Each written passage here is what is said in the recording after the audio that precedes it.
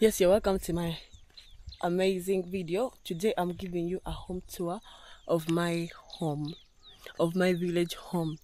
So this village, let me give you a brief explanation. This village is my dad's home, and it means it's my home. It's where my dad grew up from. So I'm actually typically showing you where my dad grew up from childhood. Yeah, but since there are a lot of stories, they didn't stay here for so long. You know, back in the days, we had war in northern Uganda, which happened for over 20 years. So this place was left vacant, but we have just relocated back to our land.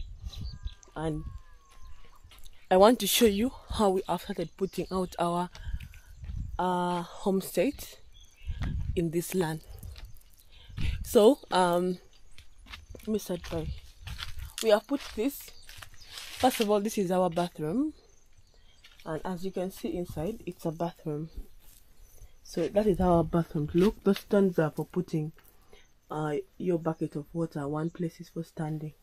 You can't stand on the ground because you'll get dirty when you are bathing while standing on the ground. So most of our bathrooms, even if it being in the village, because we don't have how do I say, maram and anything, we don't put, because we don't have cement, we don't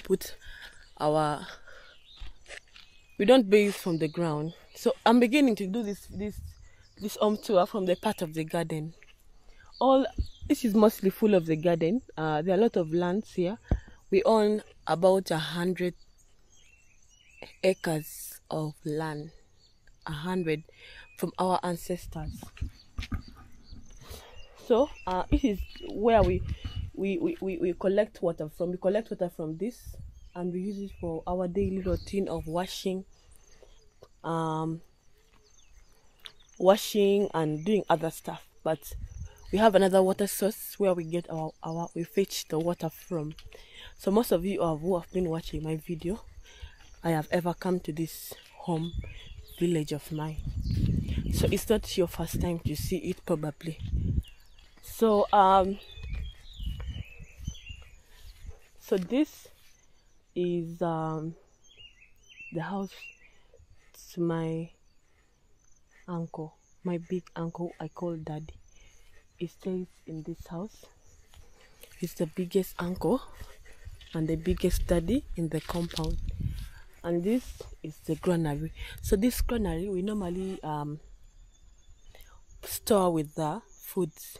We had to remove everything from the granary and the grass and cover it because it's still planting season and we haven't harvested anything yet. So we want to make it well. We need to close all these open parts before we close it fully. But every typical African home has a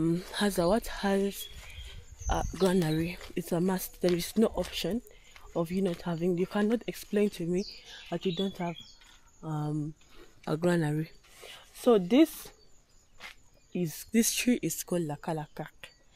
Lakalakak is one of the oldest trees in the entire village. And this is where our forefathers had some spirits here, and they used to worship it here. But they're no longer there, so don't worry. But they're no longer there. But this tree, I'm just trying to give you a brief history of this tree. And it's the biggest, as you can see, it's the biggest tree all over this place. So we cannot cut this tree because, first of all, it indicates it is used to mark the land. It is how we trace back this land after we lost it for very many years.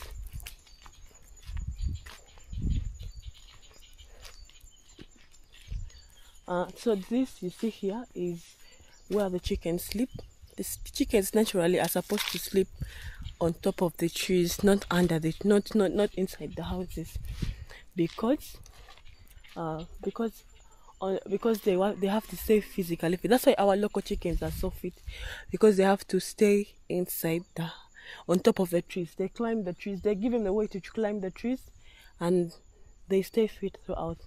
So that over there is my elder brother's house. As you can see, they are always situated at the entrance, or far away from the homestead, because they are to protect the homestead. This is for my elder brother. This here is the art for my grandmother, the mom to my parents, the mother to my parents, my dad. So this house, this is, if you have been watching my video, my grandma passed on good months back with 109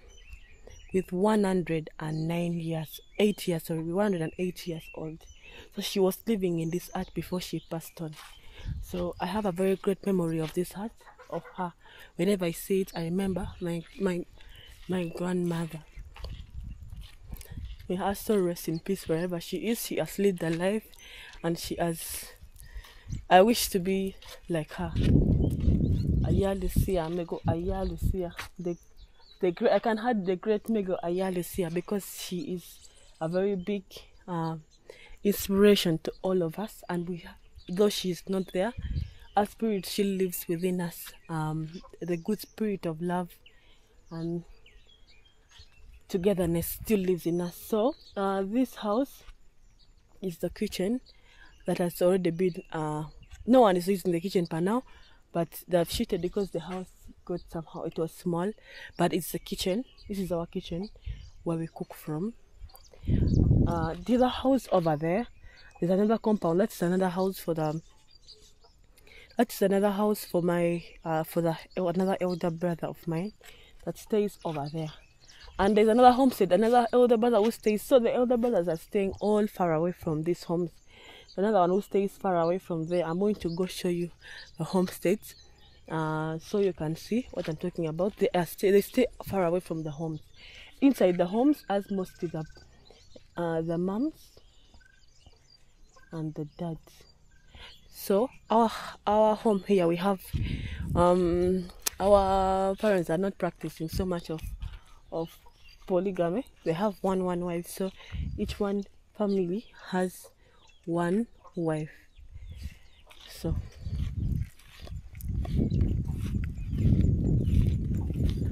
as they move and go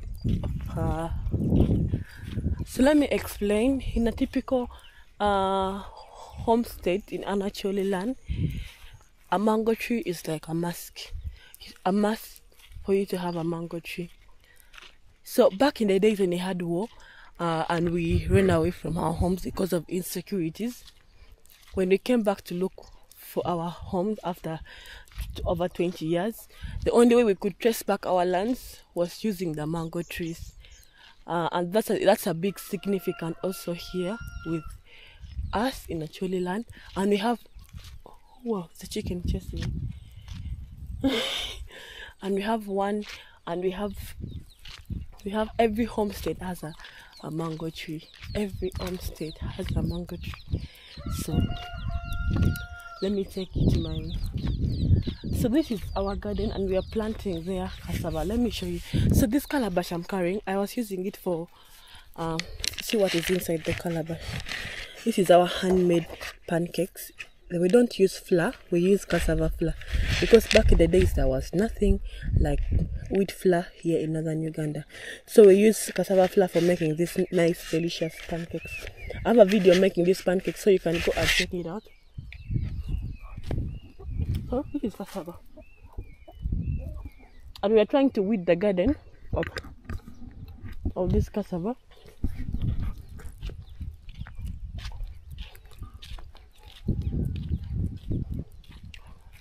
So I'm just going to take you guys to my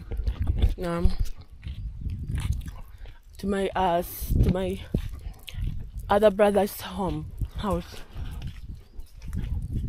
The hut we just passed before, I forgot to tell you, that is where we sleep.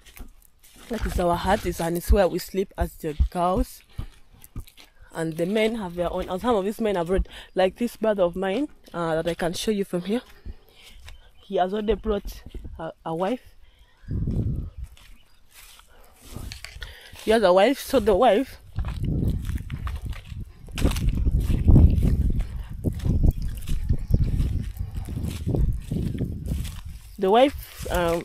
that's okay. That's why the homesteads look the way it is, because when someone has a wife, the first thing when they brings the wife, the first thing the wife did was to build a kitchen, because that is our work office here at the village. The first thing she did was to build a work office, and I'm going to show you. They are playing music. They want to go close. So as you can see, that is the house for my older brother, and that's the kitchen. So I don't want to go so near because they have music around there, and I don't want to remove. I want to deal with copyright. They're playing their radios. So let me just go. So this is my other wife. This is the kitchen. See how clean the kitchen. The kitchen is very organized, as you can see from inside. And this is the kitchen for the wife to my brother. And this is their main house. So this is the radio. Let me show you this radio.